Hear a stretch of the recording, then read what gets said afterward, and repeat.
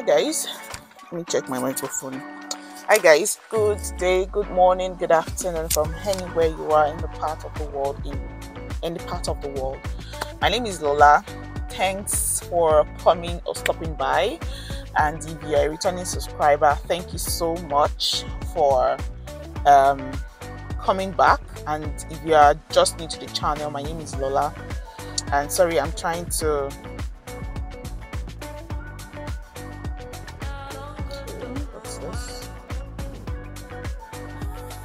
I'm trying to confirm something from my camera. Okay, yeah. So if you're a new subscriber, thank you for coming. And my name is Lola, and I film about motherhood, lifestyle, nursing, leadership. I've not really been doing a lot of those things. I've not even done most of everything I listed or everything I envisaged to be doing on this channel, but very soon I plan to start fully on everything. So yeah, I think this post or this vlog is about this sit-down video. Sorry, it's about nursing, and I just want to talk about nursing. Like, I'm a nurse, and why I chose nursing, in case you're thinking of probably changing your career into nursing, and why I did, how it's been so far, and in case you don't know, I currently practice in the United Kingdom, but I practice in Nigeria. So in case you're watching from Nigeria, and in case you're in the UK and you want to change your career to nursing, this video is the best for you to provide an insight into nursing generally. So yeah, I'm filming in a car today. I'm sure you're wondering why. I think I'm just taking a break in the car. My baby is upstairs with my husband. My husband is on holiday. Yeah. So I'm taking the full time that I need to take. I have a lot of things waiting for me to do, but I have to quickly shoot this video because I just said, you know what, let me quickly do this before I rush to the million and zillion of things waiting for me. So yeah, nursing. I get asked often, or I'm sure a lot of people are asking, why nursing? Why not marketing? Let me think of other courses I might have done well in. Mass communication. What other course? Maybe banking and finance. Who doesn't like money? Maybe banking and finance. I don't know what other course I would have done better, or I would have gone into. But leaving secondary school, by the way, I went to Wesley College of Science in Ibadan. If you're a Wesleyan, please give me a shout out or just say hello. Yes, I went to a science school. So by default, if you go to that school, you are a science school. You're a science student. So is it that you are planning to be a doctor, or you're planning to be an engineer, or you're planning to be a nurse, or you're planning to be... We didn't even have a lot of people thinking of being a nurse as compared to thinking of being a doctor or being an engineer. I think those were like the two major courses that people were really talking about when we were in school. Yeah, so also when I was in secondary school, I actually thought I was going to be a doctor. I wanted to be a doctor. I had read books. By the way, I love reading books a lot. I love books. So I'm sure one of these days probably I would come here and show you some books and do a bit of review. I don't know if you would like that. Just give me a comment if you would like that, but definitely I will do that. So yeah, what was I saying? So leaving school, I had read books about Ben Carson. I read Think Big. I read which other book? Well, I read about Ben Carson, right? And sorry, let me lock this car. Right. So I read about Ben Carson, and I actually wanted to be a doctor.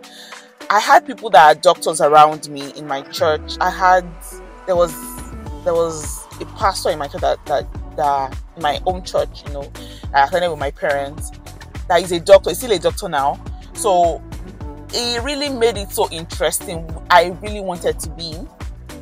And then for like other, you know, the videos we see, Nollywood, Hollywood, the way doctors just carry themselves, I just love the, you know, the demeanor. I love the way they looked, the way they acted, the way they talked, you know. I wasn't even thinking about money.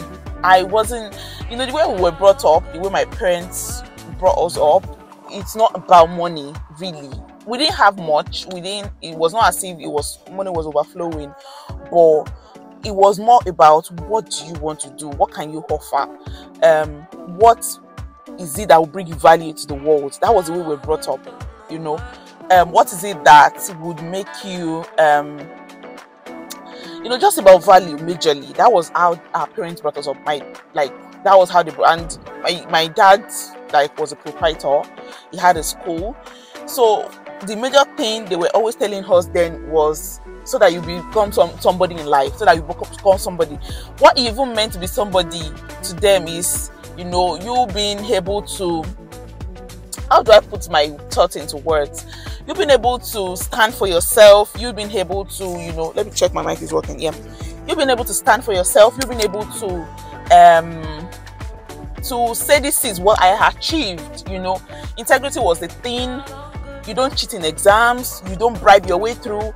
Those were the values we were brought up with, that my parents brought up with. And I'm sure even other parents around me brought their children up with, you know. That was the way everything was. I don't know about the world now, but that was the way we were brought up. So becoming a doctor was not about, oh, how much they earn. I didn't even have an idea of what they earned. No. My dad like was a proprietor, he's like into teaching line, into education line. My mom is like an entrepreneur. Like she's like a business person. She's not even into education or anything. So we don't have, and in my family, like my mom's side or my dad's side, there is no doctor. We had no doctor, so there was nobody to say, oh yes, buy langba, or like how much, this is how much we get. I had no idea. I just wanted to be a doctor for myself. So fast forward to leaving school, I tried to write JAMB, it wasn't working and all of that. And like I said, there's a doctor in my church, so he had a hospital, and he was like, okay, I can come around to the hospital. I think I told him that I wanted to be a doctor, so I said I can. So he said I can come around to the hospital to just, you know, stay around and see how things are done, you know, just to get into that environment, probably for motivation, and then for me to like just get my hands on things and write my JAMB again. So that was the aim of going to the hospital. So from there, you know, there were like some nurses around, and then one of them wanted to, or they were like, so one of them wanted to like get admission into School of Nursing, UCH, University College Hospital. So the doctor said, okay, can I help this person go to UCH? Because I was like his aunt person, we were always going everywhere together. So he said, okay, I think I'm going to talk about how, I don't know if I will talk about it, but it's okay, like how I went to that place. I think, don't let me model my thoughts together, okay? So yeah, we were there, and then he said, okay, can I get the form for one of the nurses to go to School of Nursing UCH? And I'm like, okay, why not? So so he sent me on an errand to UCH, and he was like, okay, well, do you have interest? And I had written JAMB that year. I think I was waiting for my result. I think my results came out already, I'm not quite sure, but my result was good. Like I think that was like the third JAMB I was writing, and it was like a good result. So but he said, will you get your own form? Do you want to like have a backup plan in case, okay, the JAMB result had not come? So he said, do you want to have like a backup plan in case the JAMB comes out and then you don't really know what it's going to be? So I said, okay, let me get School of Nursing form. So that was how I didn't even know the way to UCH. I stayed around, I stayed somewhere around like the outskirts of, like very close to Lagos border. Let me just say that. I won't say the exact place I stayed. So yeah, that was where I grew up, and So I went to UCH. I had to ask around, where would I get car, where would I get where will I get the bus or the public transport to UCH, you know. So people described to me, and then I went to UCH to get form for the person and for myself. So the plan was just to have like a backup plan. UCH was not the primary thing I wanted to do. So initially I used to say I'm an accidental nurse. I just found myself here by accident. But on a deeper thought, I don't think it was an accident. It was God's divine steps. It was God, you know, ordering your steps. Sometimes when things are not working, I think one of the lessons you can take out of the story is pause and try to see what God is trying to do or what God is trying to say to you. So that is how I went to UCH, and then we did the exam. Funny enough, myself and this lady were put in the same hall. If you know how University College Hospital exam is, you will know there are a lot of people looking forward to entering the school. There are like thousands of people on the exam day. You know, when you're like a pin in the middle of an ocean. That was the way I saw everybody that day. But I wasn't bothered. I was just there to, you know, write exam and just get out, because I wasn't bothered. So I wrote the exam. Myself and the lady were in the same hall. So when the results came out, I was given the opportunity to go to the interview level. The exam is in different stages, so I was given the opportunity to go into the interview level, but she was not given. So so when the results came out, I think my job had come out at that time, so, and I did very well. So I decided, okay, let me just keep doing both of them, and let me do both of them and see which one works. So at this time, I was more open to going into nursing, because I felt like, okay, let me not just do it because I'm just doing it. By the time the result came out and I saw that I did well, okay, that's like a green light for me to put more energy into it. So I was still like planning my post-jam, and then I was reading for the interview and the exam as well. So University College of Hospital exam is University College Hospital nursing exam. The way is, you do the first exam, then if you pass, you go to the second stage, which is the interview, and then what's it called? There is an interview and a theory test on the same day.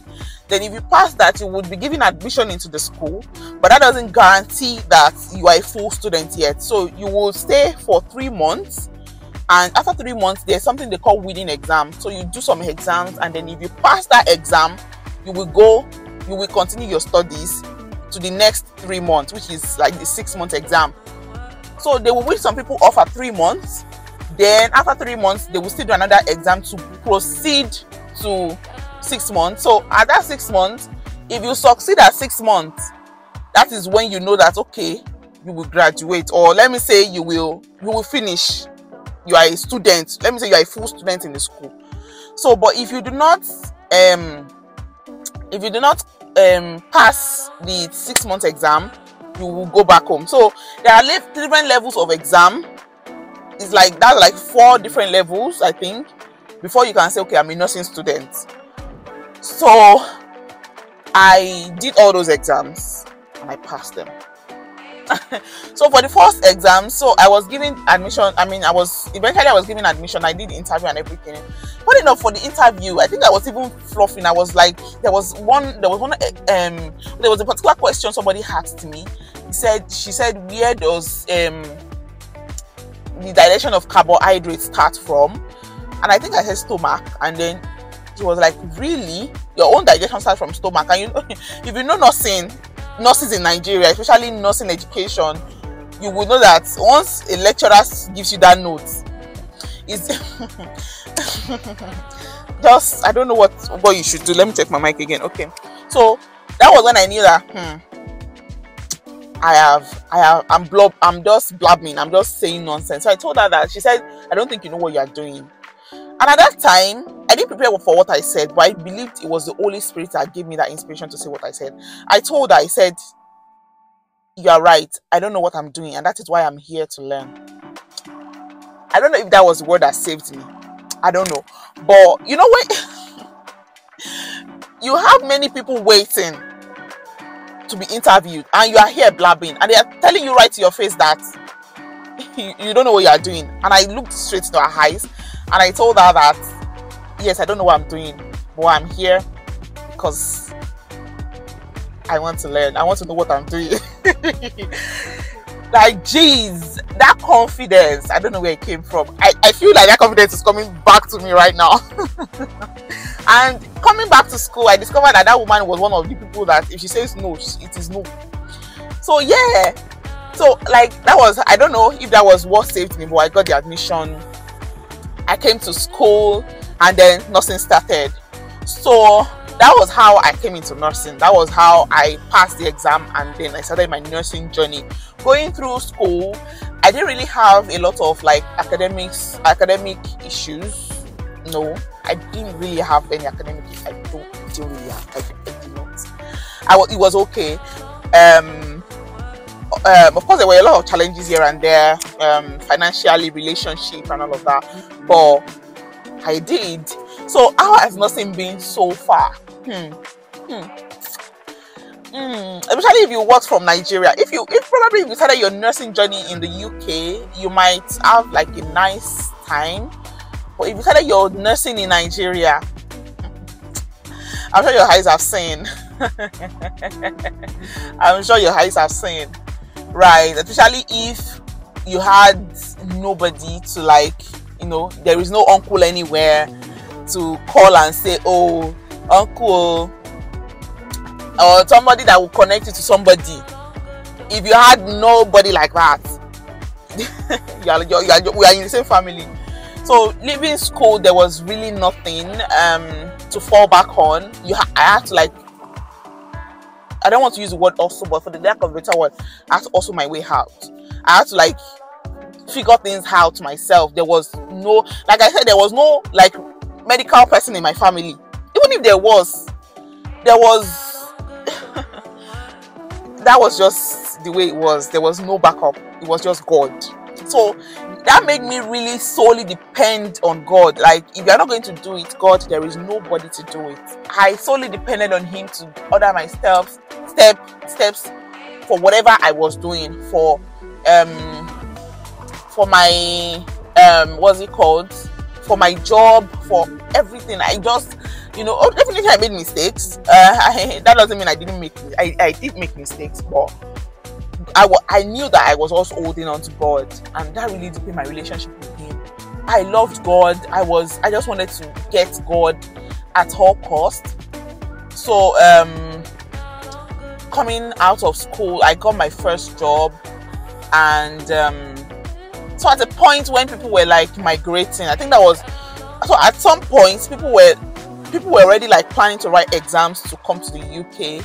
But for me, I felt like God had not told me. I'm not one of those that just do things because everybody's doing it. No, I believe in the divine guidance of God. I believe that if God has taken me here, I shouldn't just make any decisions based on money or based on comfort or based on, definitely these things are very important, don't get me wrong, but I believe they should not be the primary reasons. You know, if it's just like when God was leading the children of Israel out, and then at every stage you saw how God was leading them through the Red Sea. Even before they got to the Red Sea, how they, even to the food they ate, God was in charge of everything. So why would they get to a point where they will feel, you could remember what happened to them when they got to a point where they felt like they could figure things out themselves? They flopped. That was when they made graven image. They flopped. They did things unimaginable. They forgot the gods that brought them out. So that was my journey. I felt like it was unwise for me to, like I said, that doesn't mean I didn't make mistakes. I did. But at the back of my mind, I knew that God was the one ordering my steps. I was going to depend fully on God.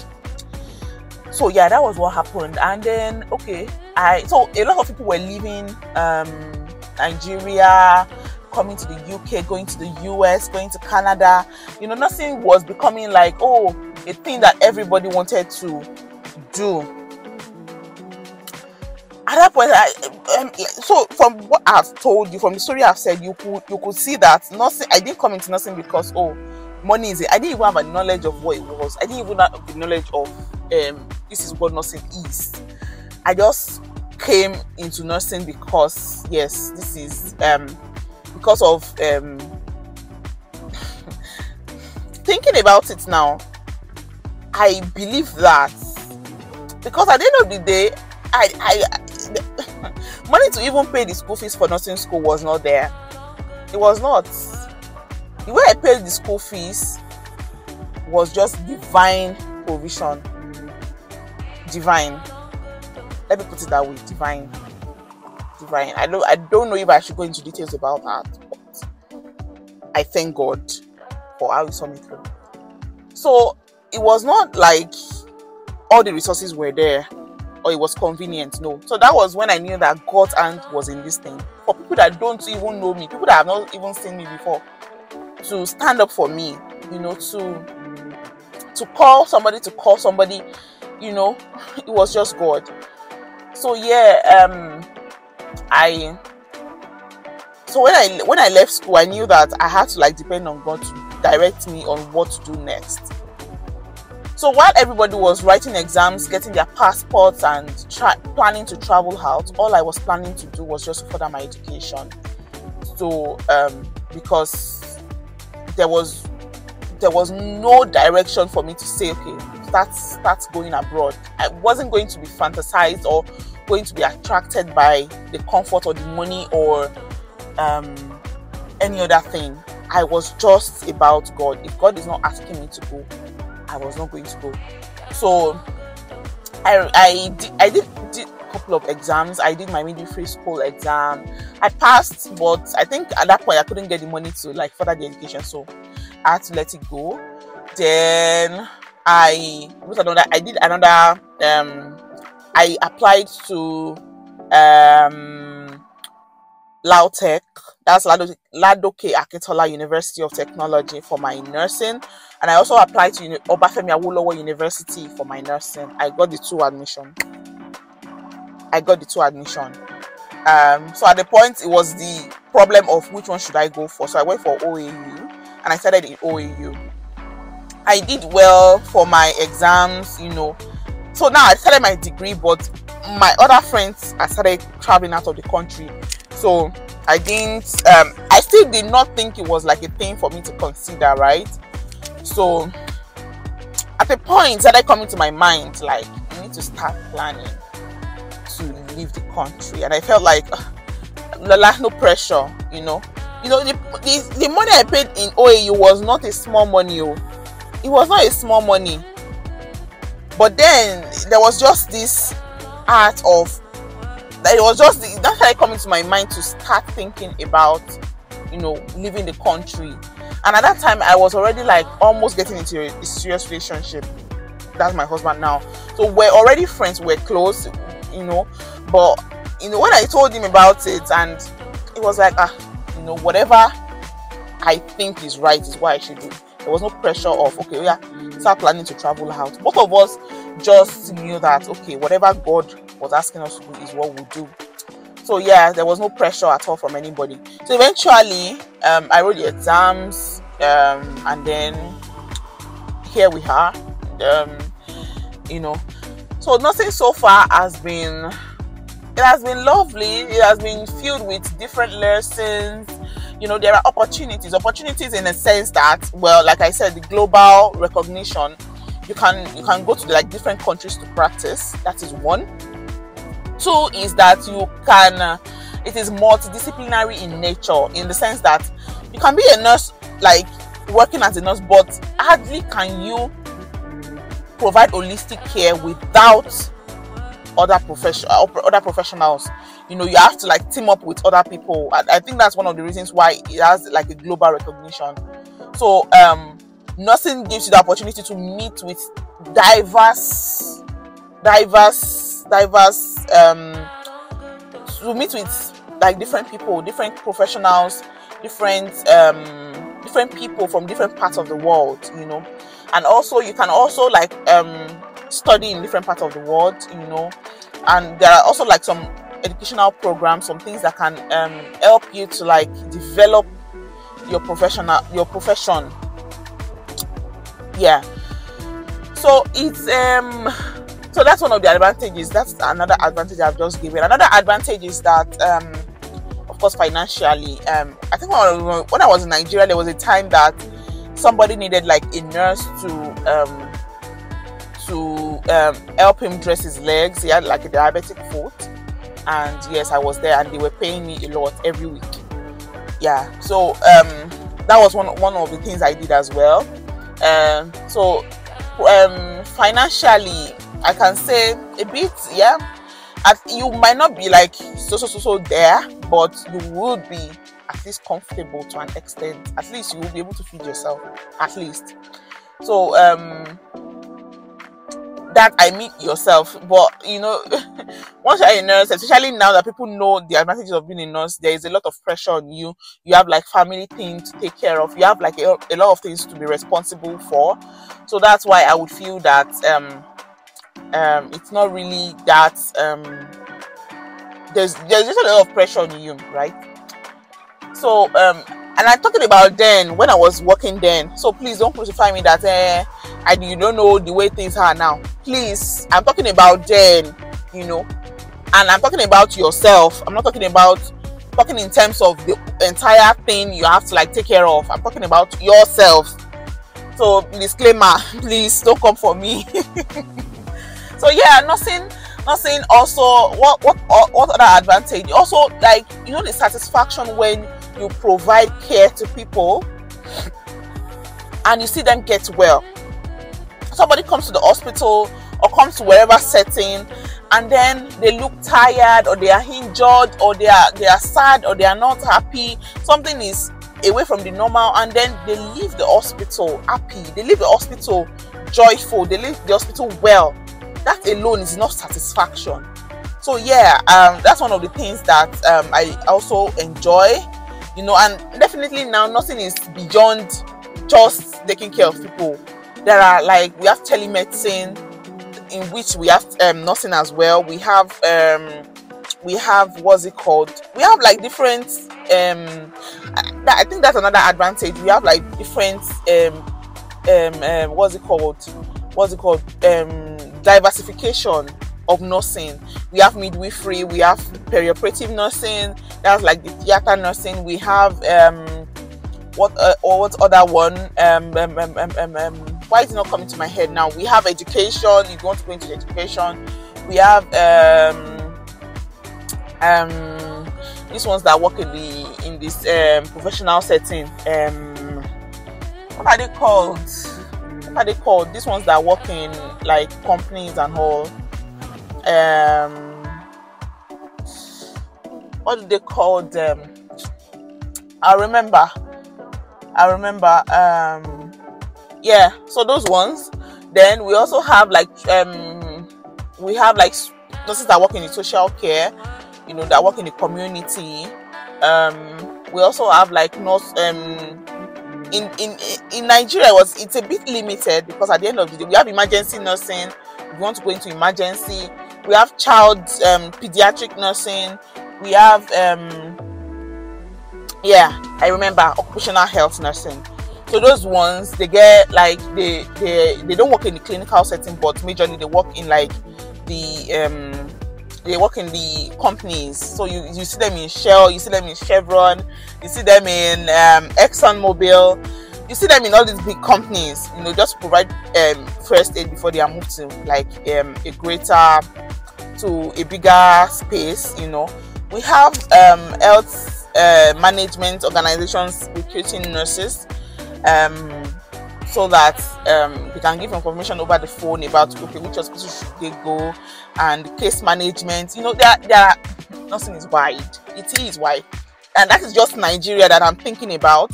In the UK, you have millions. No, let me not say millions, but you have like a lot of diversification that you can venture into. So that's just one of the things you have to consider in nursing. There are a lot of things that can pique your interest, you know. You are not just, okay, this is what I must do, and then it's just that. No. If you are clinically inclined, you want, like, you are in the clinic all the time, you are in the hospital and all of that, there is a space for you. If all you want to do is office work, there's a space for you. You know, if you want to work in the community setting, there is a space for you. So yeah, you can consider that as well. So what are the disadvantages, or what are the downsides of being a nurse? One is you are almost every time tired. You are almost always tired. Like big time tired, because especially here in the UK, where most people work for like long days. Most people work for like 12 hours in a day. You work for 12 hours and then you can't get home, and that's the time you want to be gisting with your friends, or the time you can even think about yourself.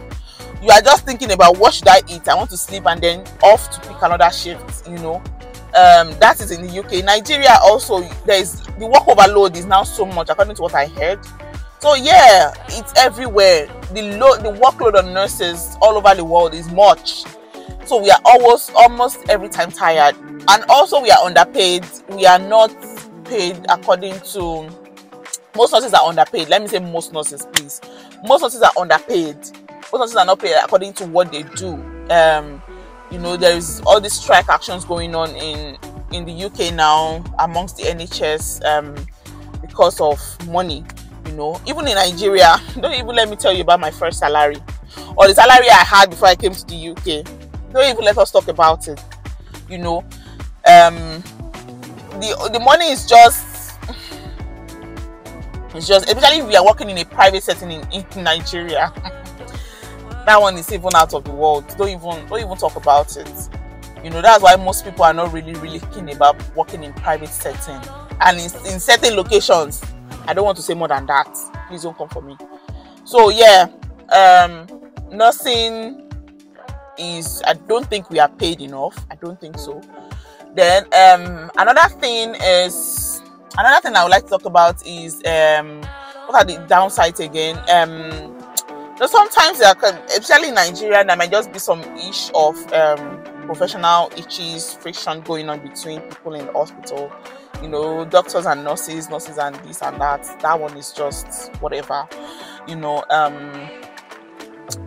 So I think those are the, like, and then socially, sometimes we are not really social. That's why you see people here in the UK, any little time like this, especially in the summer, they want to go out, they want to go to this holiday, they want to do, because by the time you come back from your 12-hour shift, let's talk about it. 12-hour shift, you are going for another shift tomorrow, because there are bills waiting for you to settle. You have a lot of things that you are responsible for. You have shifts to pick. By the time you are coming back from 12 hours, that's not the time you want to be gisting with your friends. That's not the time you want to say, okay, tomorrow I want to quickly get to London to see what's going on out there. That is not the time you are saying, okay, I want to take care of myself. Or you're not even thinking about yourself. You don't even have time for yourself. Or you are just thinking about peak shifts. You don't want to make mistakes at work, so your head is always almost working all the time. So socially, sometimes we lose our friends. That's one of the downsides. Sometimes we lose our friends. And even another nurse that is your friend is also at work. So if you want to, like, for instance, if you are planning a wedding or you're planning a birthday, you should have told people ahead, so that they will plan their time, so that they will probably take a leave, or probably take a holiday, or take a off.